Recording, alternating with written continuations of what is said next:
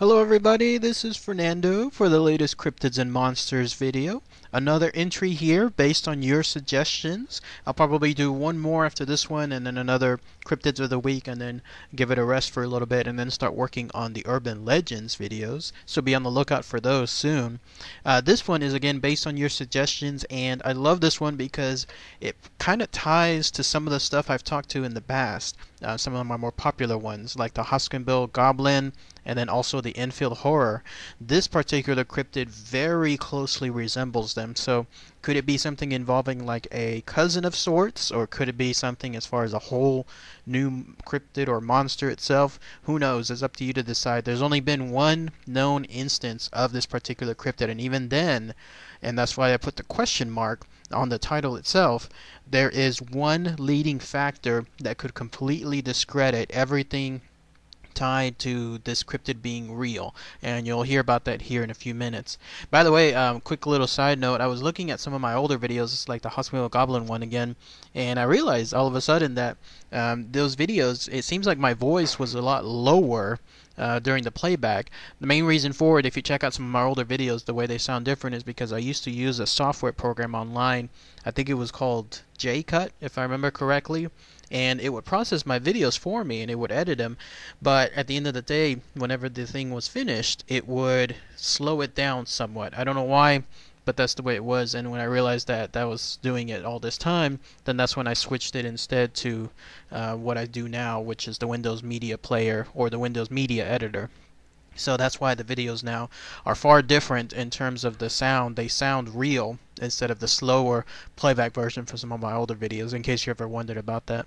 But this particular cryptid again ties into some of my older videos, and it has to do with one called the Ghostly Scarecrow, which you'll see a picture of here. This is a cryptid that has only had one instance, one single incident in terms of an encounter, and then that's it. And it has to do with a pretty recent time period. We're talking about 2005, so it's not too far back.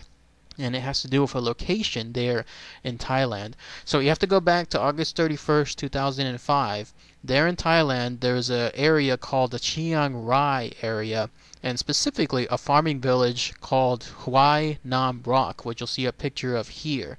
This gives you an idea essentially of what that kind of village is there. Very remote, very I guess you could call it backwards oriented. In other words, it's not a large urban sprawling city with huge technological advances. No, they're pretty much just farms and villages and huts of some sorts. A lot of farming, obviously, but very few technological stuff that you would expect from a city. And I mention all this because this incident, whatever it occurred, it clearly had the makings of a very remote location. So there's a bundle of people that only live there, and they don't have the technology to like capture anything as far as photos or anything involving video of this particular incident.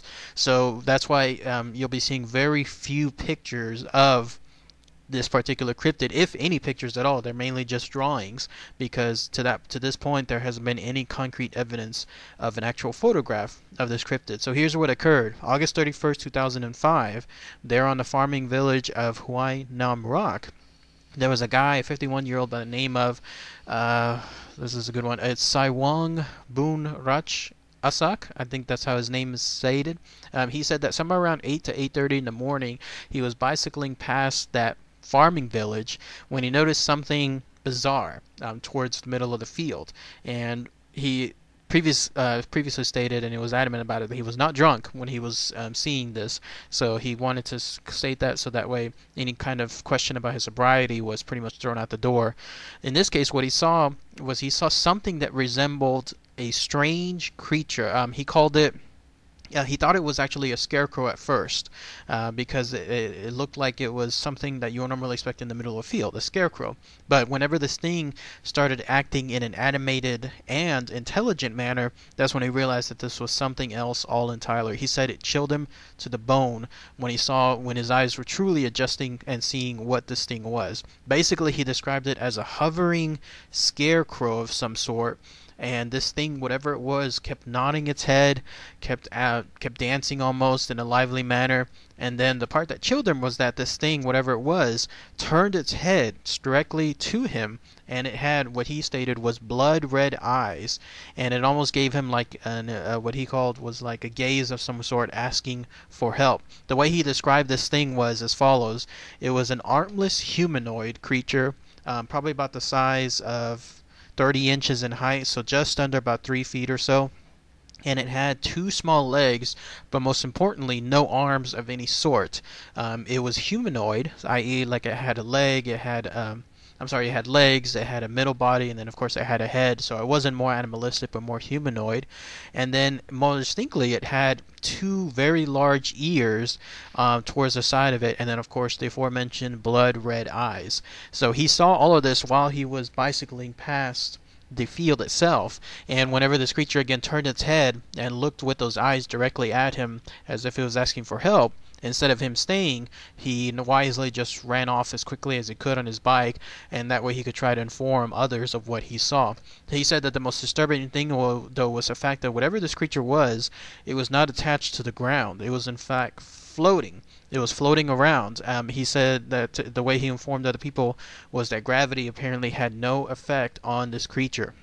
You see how it kind of mirrors what the Hopkinsville goblin was from before? One of my earlier videos, where those goblins, whatever they were also quote-unquote floating in the air. And then in some cases, like the Enfield Horror, one of my other earlier videos, where you had this thing, it was walking on the ground, but it would move very quickly and then jump a good distance, at least 30 feet plus or so. So in some ways gravity was not really impacting at all. So he went around and tried to find some other villagers to let them know about what he saw. He told them about it.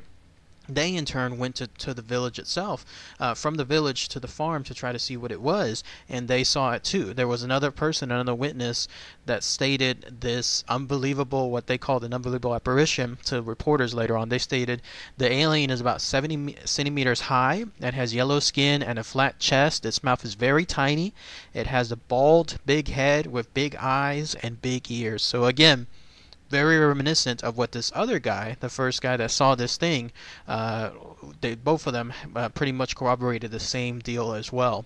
But there was yet another person, someone by the name of Baupan Lawichai. She stated that she was actually the first one to see this thing in the morning. Instead of that other guy seeing it about 8:30 in the morning, she saw it at 6:30 in the morning, and she too stated that it was the same thing. There was something that was floating, gravity had no effect on it, and it was there in that field, floating around, doing things in an animated way.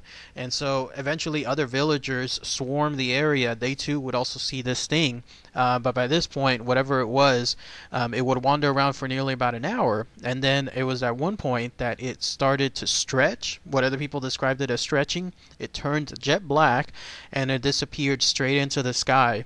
Like if it was a rocket just soaring straight up into the sky.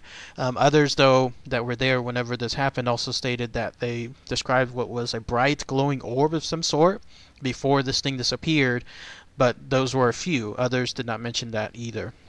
So by this point, the village, the news about whatever these villagers were seeing was stretching around other areas, so much so that there was a flock of people from other cities, from other villages that came in. There were hundreds of people, in fact, that were coming in towards this area, and it was crazy, and it was pandemonium, because here again you had a village which probably had less than 100 people, and then all of a sudden there was a multitude of them, a couple hundred, that were coming from other places just to try to see what this thing was. The pandemonium ensued to the point that more cops were brought in. There was a district office there, a mayor as well, that were trying to deal with the crowds. There was the mayor himself that was stating there's no proof of whatever was occurring. There was no UFO. People were speculating that there was involving some kind of UFO crash, and that whatever this thing was a remnant of the crash, maybe some long-lost alien trying to get home. He was trying to state that there was nothing in terms of any proof of this to try to dispel the crowd, because he was saying, look, there's no damage to the rice field that this alien was apparently found at. But others would say, of course there's no damage, because this alien was floating above the field, if but for the fact that if it was floating, obviously there would be nothing in terms of any damage. And then the roads around that village, there was so much traffic that those roads that were built out of mud, out of dirt, were suddenly turning into mud from all this damage, whatever was happening. People were just creating all this crazy chaos, and so that was it. The alien either never returned or did return, but nobody ever saw it because there was no other instance of anything involving other witnesses. Now, where the of this aliens revisit. Now, as far as the question mark that I had on my title about this ghostly scarecrow and whether it's really real or not, comes from the fact that cut to a couple days later, and then on August 29th, there was cut to a couple days later, there was a gentleman that suddenly stated, "I think I know what this is," and he stated, and this was a guy by the name of Pochailoet. His first name is Tong Muan, and then last name Pochailoet. He was also a resident there of that village. He stated that this thing, whatever it was actually one of his own creations.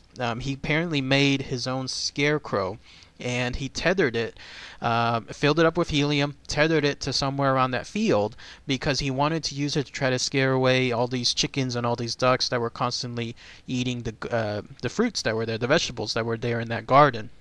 But he stated that the reason why he didn't speak up before was because of all the pandemonium that ensued with all these people coming in and expecting to see something and then not seeing something, and then that in turn just escalates the tensions. Here they were. At this point, he knew what it was, but he didn't say anything because if he did so, then the chaos that was happening, these people might either A, not believe him, or B, attack him of some sort by thinking, you're causing all this on purpose and we're really mad about it. And so he didn't want anything as far as any damage occurring to him. He stated that he did all this a couple days earlier on August 29th before that, but there was a storm of some sort that took his scarecrow away, and he thought he lost it. But cut to 2 days later on August 31st, and then people are starting to see this scarecrow in and around that area. So that's basically, if you believe his story, what happened. He built a scarecrow. He fashioned it in his own way. He said that it was also the same height as whatever this thing was. He described it as also being 3 feet tall, large head, a nose, eyes, mouth. But he stated it had tiny arms and legs. So in this case, whatever the other people saw, they didn't see any arms, but he stated he created arms. Maybe they blew away in the storm. So until a little bit later, the storm happened. He lost his scarecrow and it ended up in someone else's field, and that's where the panic ensued. So if you believe that story, then that's what happened. It wasn't a cryptid. It was something just like a homemade, old-fashioned scarecrow that just happened to be lost and then found by all these people. But people are quick to dismiss that claim that it was a homemade, fashioned scarecrow because they, to this day, state that this was, whatever this thing was, it was intelligent. It was not something that was just floating randomly by the wind. No, this was something that was doing actions. It was turning. It was looking at people. It was stopping. It was doing things in a manner that you had 100% clear indication that this was an intelligent being. It was not something, again, that was just tethered to the ground or tethered to something and just aimlessly floating around. There are two clear differences between the two. I wish I could describe it better, but that's how the people kept stating it. So to them, to this day, they believe that no, this was a real deal. This was something as far as a UFO or something involving some kind of creature of some sort, and they saw it, and it was not a scarecrow. So what it was, was it really an old-fashioned scarecrow, or was it the real deal as far as some kind of cryptid or monster? It's up to you to decide.